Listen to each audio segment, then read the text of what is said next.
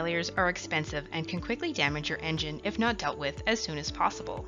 This can be for numerous reasons, such as the engine block expands at a different rate than the cylinder head, or there is issues with overheating due to radiator issues. Many of these potential failure modes are related to your cooling system. Here are some top signs related to your cooling system that you may have blown a head gasket and to get to your mechanic or maintenance shop promptly. A simple method of diagnosis that anyone can do, regardless of their background, is to look for leaks externally on the unit.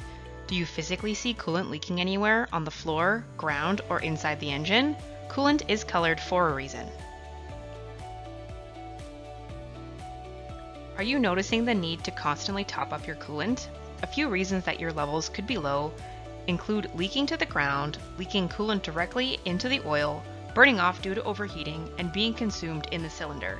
You know your equipment best. If you are topping up frequently or the levels seem abnormal, you should investigate the reason for coolant loss immediately.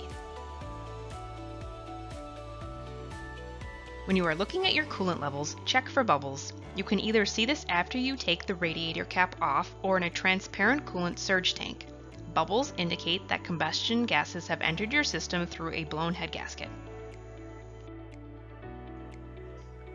If your exhaust smoke is white, this usually means there is coolant in the cylinders and indicates a cracked or blown head gasket. Be sure to look for white smoke at startup and/or if it's continuous white smoke.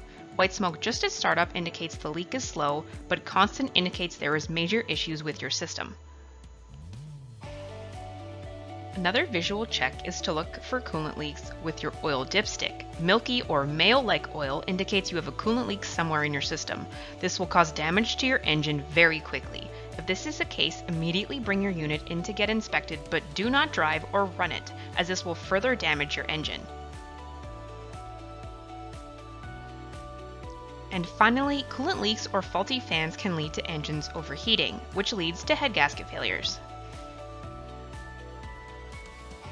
If you suspect a coolant leak and your oil is not milky or creamy, send in an oil sample to confirm if there is in fact a leak in your system.